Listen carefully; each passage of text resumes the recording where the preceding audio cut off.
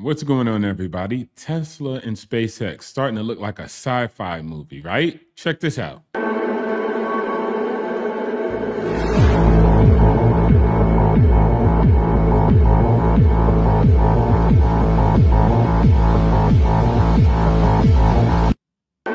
Does that even look like planet Earth? Like, this is what we got going on over at SpaceX. I mean, a person like Elon Musk has proven his ability to deliver the goods. There's a lot of people saying that, hey, this product wasn't delivered on time.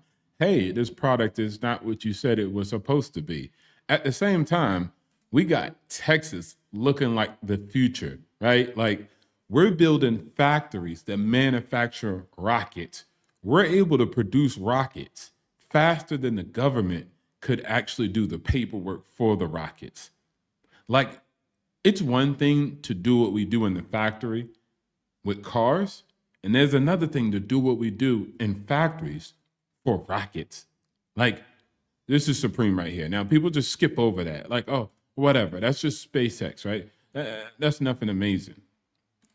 But here we go again. I don't know if people have been able to see this launch, but this was the recent launch, right? This is number 5, Starship number 5. Right? We were able to launch it. It was able to go up, and then the booster was able to come back down and land back on the launching pad. The two arms came together, and it was caught. Now, you'll see it at the end of the video. I'm going to allow it to keep playing.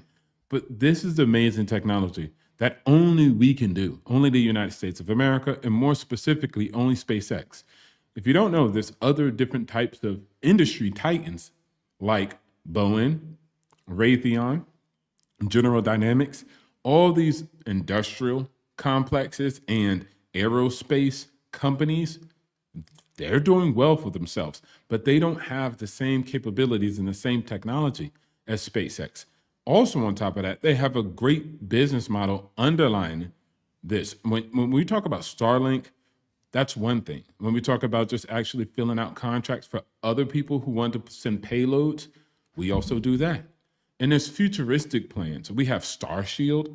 This is going to be an encrypted internet for government entities or public entities. So there's massive amounts of accomplishments. And of course, with the end goal to be able to colonize Mars. This is the type of mission. This is the type of product that we're delivering over at SpaceX. And while Apple is a great company and they're delivering iPhone 16, 17, 18, 19, 20, 21, 22, 23, and doing away with a button here or doing away with the screen, doing away with the head jack, right? And we revel at that, or adding a button on the camera where you can go like this on the phone, right? It's called the camera button, but it's not a button. Like, that's the groundbreaking technology. Artificial intelligence on the iPhone 16, but it's not on the iPhone 16 because it's still in beta, or it's still, but we get hassled all the time about FSD.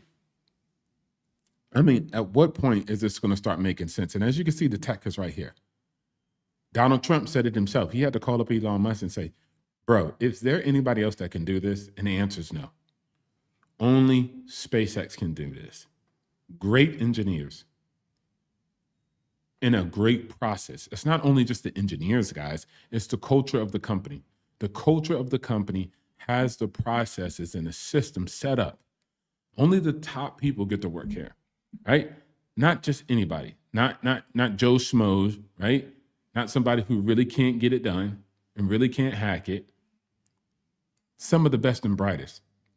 And that includes me. Some people will actually be like, well, who are you to say anything? And I'd be like, well, I'm pretty, amazing too when it comes down to cybersecurity and counterintelligence, because I got it offered to work at SpaceX also, right? So, and it's harder to get into SpaceX than it is to get into Yale and Harvard. That's how extremely difficult it is. But I had an interview and I blew it out of the water. Talking about the water.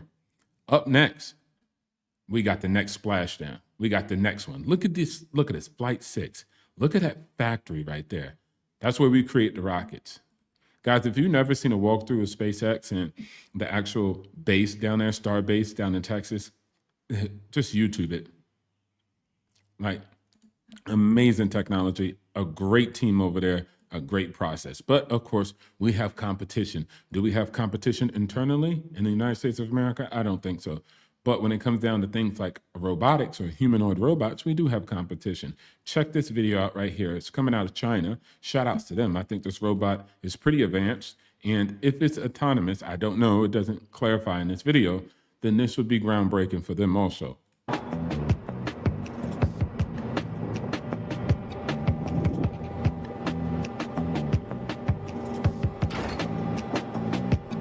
Okay.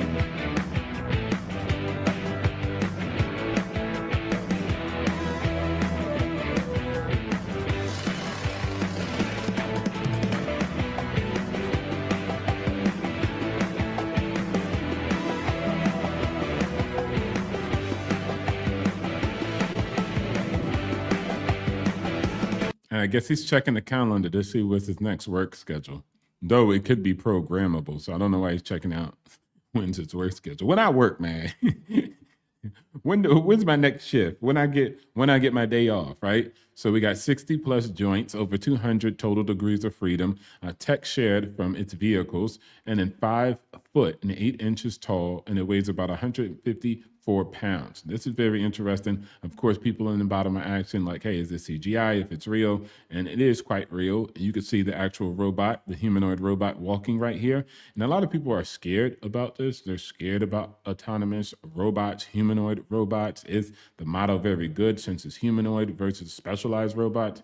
And of course, the world was built out by humans. So the best form possibly for robotics is a human form versus a niche specialized robot. That could be good for some things, but in general, humanoid robot might make more sense than a dog or some type of reptile or some snake or some just crazy old block machine, right? Most of the world we built out for the human form. Though Tesla's competition won't come from US, that's pretty accurate in that statement. There is Figure 1 is doing pretty good for themselves, but net, we just wanna look outward because when we're looking at countries like China, they're definitely competing and they do have the manpower. And so how do we gauge this in more advanced, scaled, and has potential than Optimus? Yeah. See, that's one thing that I think people don't kind of understand when it comes down to Tesla or just even maybe this company, the scalability. Boston Dynamics does have a great hardware, but they don't have great software. Then couple that with, do they have the ability to mass manufacture those products and have they proved previously in their track record as a company to do that? And many companies, even a company that might acquire or do a joint venture with them to do mass production, have not proven their capability to be that great at it, like Elon and all of his companies. And I have to say Elon because when we look at SpaceX and Tesla, which are two different companies, they both have this potential. And even when we look at the energy sector, not also building out cars and EVs, electric vehicles, but building out battery, right? Electric battery storage. We've been able to create the first factory and facility in North America that can do what that facility does. We reviewed that previously when we were looking at the actual mega factory in California. So again, why everyone hates Tesla, I don't understand, especially when you have competition coming this close. So we're going to keep doubling down, focusing on amazing technology that's being innovated. And whether it's SpaceX or Tesla, all these things kind of run together in some shape, form, or fashion. And so this is nothing but a bright future for Tesla investors and everybody else. And again, Elon for the win because he continues to deliver great products. Hopefully, we're able to cut back on that bureaucracy and that regulation that comes from the government and allow innovation to flow. I see you guys on the next episode. Like, share, subscribe, hit the notification bell so you guys can get some of this electricity because the future is electric and we're here in the driver's seat.